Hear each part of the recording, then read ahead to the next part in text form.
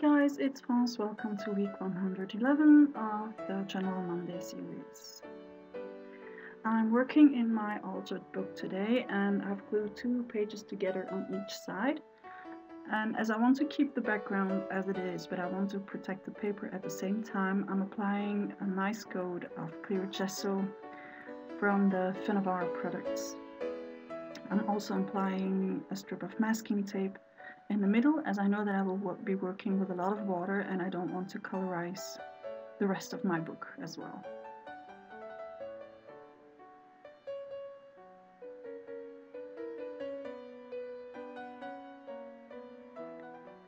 Once this is dry, I can start and play with some color, and I want to use these silks, which are acrylic glazes from Color Art. I'm first applying some water and then adding light touches of color. I really want to keep this very soft, really in the background. And I'm mixing up 2 colors. If you would like to know all the exact names of the colors that I'm using, please check out my blog where I have a complete list of ingredients for each Journal on Monday video. And you can find those under the inspiration tab, together with a link to my old blog as well as all the free tutorials that I have online. For the top of my spread, I'm using the silks without water first, so I'm just applying the paint directly on the paper because I want to create some drippage, so I'm adding water afterwards.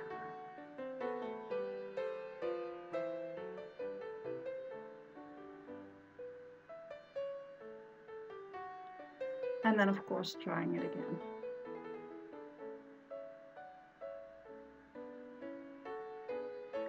For the bottom of the spread, I want to add 3D gloss gel on top of this stencil, which is the Honeycomb by Finnavar. I want to create a resist for the next layer that I will be applying. So I'm leaving that aside to dry, and meanwhile I'm preparing my focal element, which is a photo of a couple of my aunts and uncles before my dad was even born. And I'm just combining some elements like this piece of paper or this piece of burlap. And I'm not measuring, I'm using the lines on my cutting mat to make sure that I have a square. So I'm taking it apart because I want my burlap to fray a bit more, which won't happen if I leave that paper stick to it.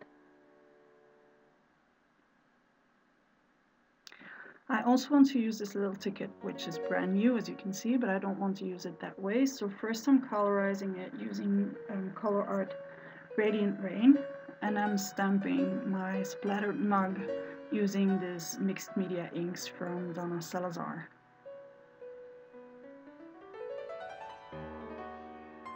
And then I'm cutting the sides of my ticket because it's too large and I want it to be thinner. Adding a tiny bit of distress ink on the edges, and then using a baby wipe to very softly blend it. Now I also want to add some colors to my burlap, so I'm spraying with the Radiant Rain again from Color Art. And as I also want to add very dark touches, I'm using this almost black silk that I'm diluting with water and then just adding some touches to the sides. Of course, I need some rusted metal, which I'm applying on this little tag using my big bite. And then I can start gluing everything together. And to do so, I'm using my soft matte gel that I placed in this precision tip bottle.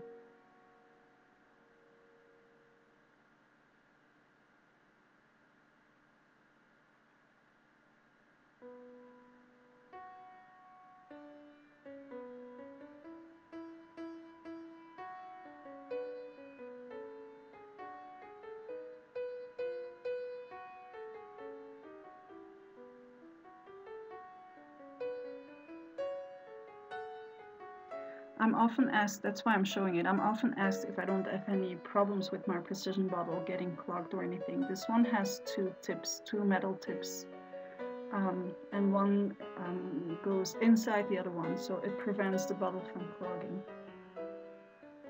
And then I added some sewing. Now I do use a lot of construction waste. This is real construction waste. I haven't been rusting this one. But as you can see, it takes some work to make it usable. So if you've taken a class with me and you have been working with construction waste, your piece has been handled this way. So first I straighten it out, and then using a file, I make the edges less dangerous because those have been cut with metal scissors. And I wouldn't want anyone to get hurt while going through my journal or while using the embellishments I gave them for the workshop. Some more silks, and I'm using soft matte gel to it to make it a bit more fluid. I want to create a very, very, very soft color on the bottom of my spread. So first I'm applying it using a paintbrush, and then I will add some water to make it drip in the other direction.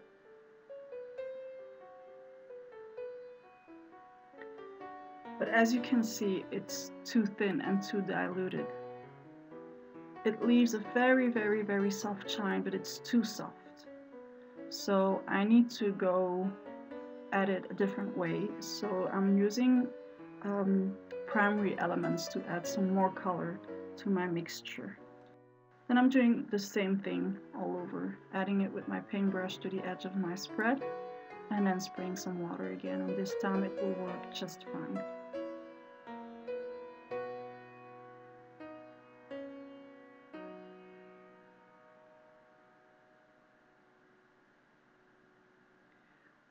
The camera doesn't pick it up, but I just wanted it to grip around the 3D gloss gel to accentuate the texture of that. I didn't really want it to add color as such to the spread. And having that bit of copper, that very shiny copper at the bottom of the page will make a nice finishing touch once dried. Adding some stamping using a Finnavar stamp.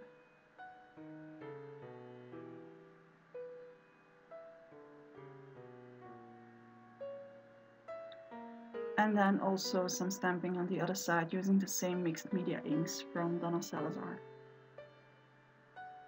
And I really liked how that yellow popped from the background.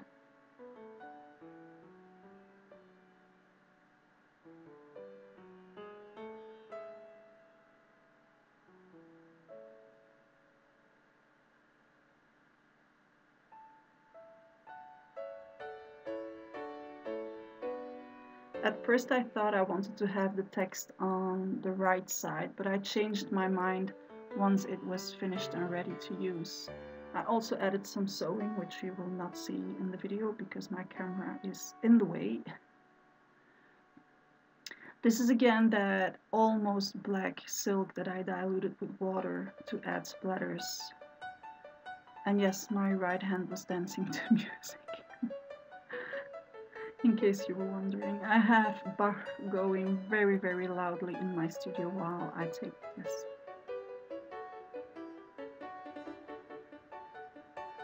And some more stamping, not enough.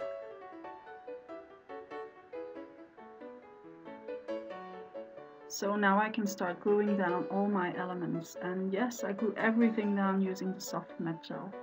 So even that strip of metal is going down using soft matte gel. The only requirement is to give it time to do its job and to adhere to the paper.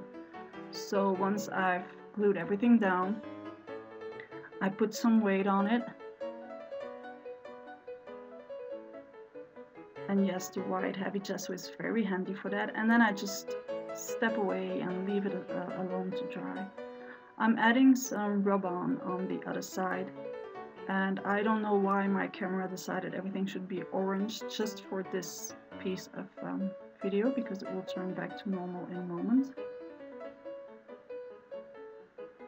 And I'm using this rub-on to help the eye know where I want it to look.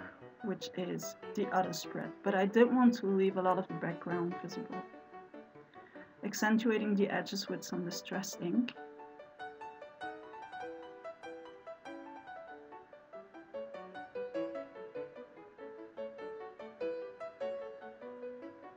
And there my camera changed.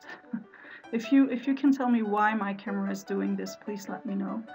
I added some more stamping using my design cube at the top and archival ink, and now I'm adding some touches of soft matte gel because I also want to add some glitter to my spread. Just some very light touches, and the glitter I'm using has the same colors as the background, a bit of copper and a bit of purple, and then taking the excess away. That's about it for today. If you liked today's video, don't forget to hit the like button, don't forget to subscribe to my channel, and I hope I'll see you on my blog as well to check out the list of ingredients. Have a happy week everyone, and see you back next time. Ta-da!